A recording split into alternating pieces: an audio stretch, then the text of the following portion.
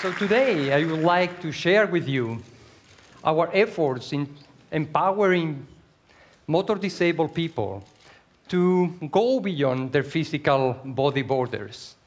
And this by mentally controlling neuroprosthetic devices as this wheelchair that they can drive, or by controlling exoskeletons in order to regain the capability to do grasping and walking again. So this technology is called a brain-machine interface that essentially analyzes in real time people's brain waves and translate those mental intentions that people have at any time into the commands that those machines will be executing for them. And how does a brain-machine interface work?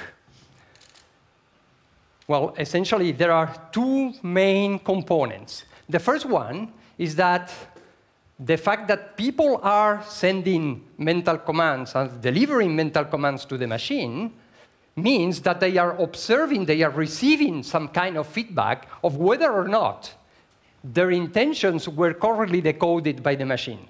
And this will allow them to voluntarily, and this is key, everything happens because you wish so to happen, they will voluntarily learn how to modulate the brain signals so as to be better understood by the machine. The other component is that the machine, too, will learn which are the prototypical patterns of brain activity in each of the subjects that are associated to the different mental commands that they want to deliver. So this means that we have two learning agents, the user and the machine. They need to get coupled in order to learn from each other. Normally, we use non-invasive electroencephalogram. This is the cap that my colleague Robert Leap is wearing. There are electrodes integrated in the cap, and these electrodes will be non-invasively from outside the head, measuring that brain activity. But we can also measure the brain activity using implanted electrodes in people's brain. So let me show you an example of Robert's brainwaves. So at the with the BRI, you cannot recognize anything. But what you can see there is that this signal is a fluctuating signal that is modulated by two components. The first one is the mental command that the user wants to deliver to the machine here and now. But on top of that, most of the times even with a much larger amplitude, so much bigger, there is another component. And this component is the background activity of your brain. What does it mean? Well, none of us is capable to focus our attention for a long period of time on a single task and keep it at a very high level. Your attention will start oscillating with time. You will switch from one thing to another. And those fluctuations will be reflected in your background activity. What does it mean? That then we cannot achieve perfect brain control over long periods of time? Well, in a given sense, yes, we can't, because we cannot decode reliably all the information from our brain. However, we can still control reliably machines. And for that, we have developed a series of principles. And today, I will focus only on two of them. The first is the fact that we confuse the intelligence of the person as communicated through the brain-machine interface with the intelligence of our neuroprosthetic device, like this wheelchair. This wheelchair is intelligent because sometimes it will be capable to compensate the eventual decline of mental control that the user may have at certain times. What do I mean by that? What I mean is that the mental commands of the person will be shaky, but the wheelchair, for example, have some webcams that will be observing your environment, will be detecting the objects so as to avoid crashing with obstacles, or if your intention is so, to approach the person you want to engage in an interaction with in the proper way. It will allow you to navigate safely and efficiently as long as you have a sufficient level of mental control. But you don't need to have perfect mental control all the time.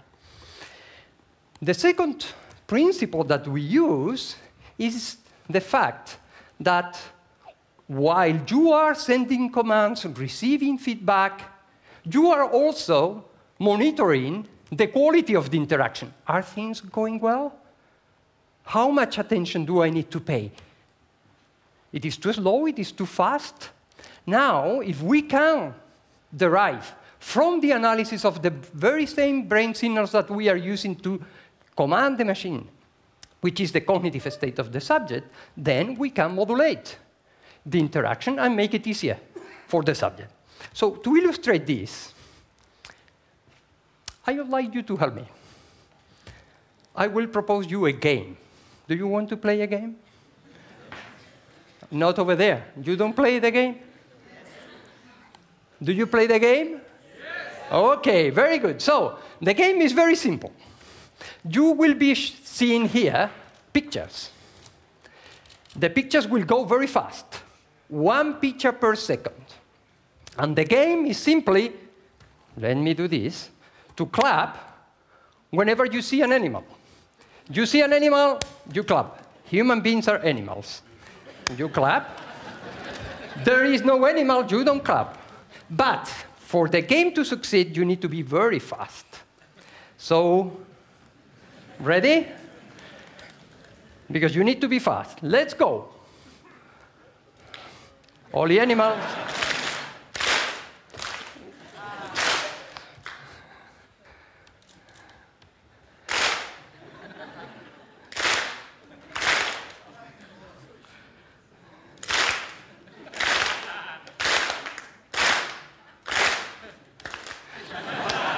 OK, that's enough. That's enough.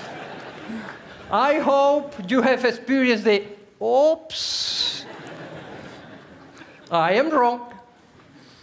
And you know that you are wrong immediately. Actually, if I look at your brain, milliseconds, nothing, after you have started the movement. However, this is not enough to stop your action. But this is for another talk. The important thing is that whenever you perceive and you are aware, again, key thing, you are aware, nothing happens without your active involvement. You are aware that there is an error, either because you have made an error or your brain-machine interface has not decoded your intention correctly.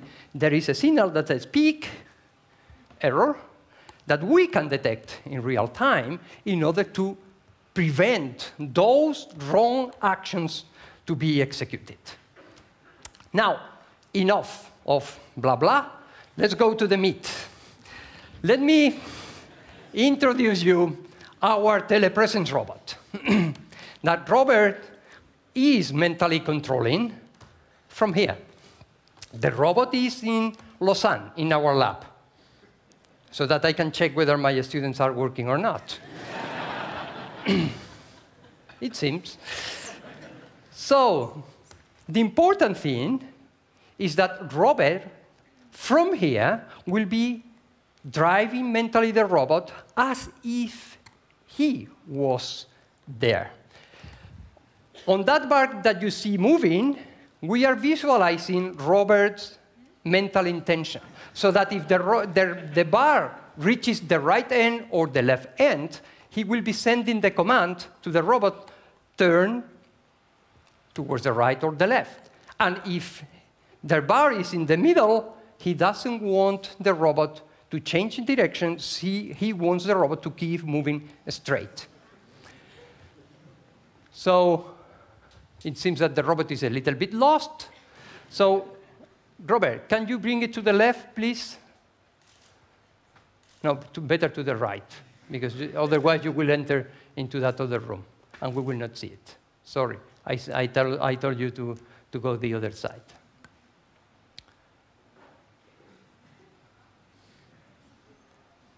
Up.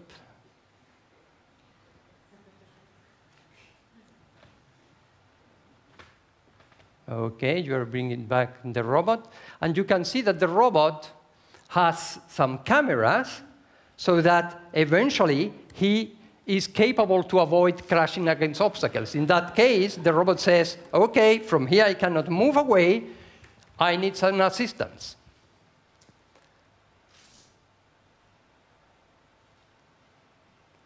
OK, here it is. You are moving to the other side. That's enough. Now,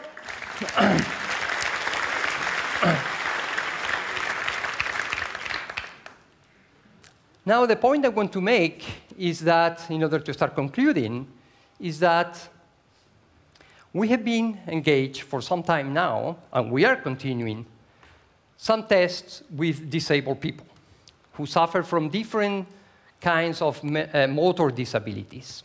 And all of them have shown to be capable to control all these neuroprosthetic devices, the wheelchair, this telepresence robot, even orthosis to allow them to regain grasping, with high fidelity and with the same level of performance as healthy people, because their brain is intact. Their body can't do many things, but their brain is as efficient, is not more than yours or mine. And we can even think, of applying all this research beyond the domain of disability. For example, in a recent project with Nissan, we are starting to explore how we can use this technology together with intelligent cars in order to improve the driving experience. Because those cars, as our wheelchair, have sensors, have some degree of autonomy. Please don't take me wrong. We are not pretending to drive only by the brain. We want drivers to keep using their body. We have listened to this gentleman saying, use your body, because if you use your body, you will have better brains. So please, keep using your body. The important thing is that whatever your body does comes from here. And if we can detect which is your mental intention before you execute it, we can prepare the car much better for you. Still, the big challenge, the biggest challenge that we have is to help recovering motor discapacities. And this will only happen if we can achieve the dream of mental control of full body exoskeletons, where you will be controlling every single part of your body that you don't have control any longer. This will keep us busy for many years to come, but I guarantee we will succeed.